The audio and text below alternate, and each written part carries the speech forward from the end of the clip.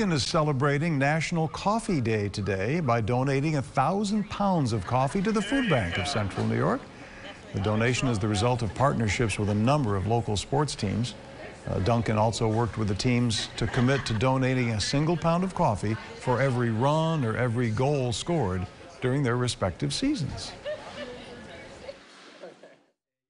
We want to make sure that everyone in our community who's coming for food resources has wholesome fruits and vegetables, but also additional things that make the meal, and things like coffee are those nice things that add value to your morning, afternoon, or evening. By the way, National Coffee Day is this coming Sunday, September 29th.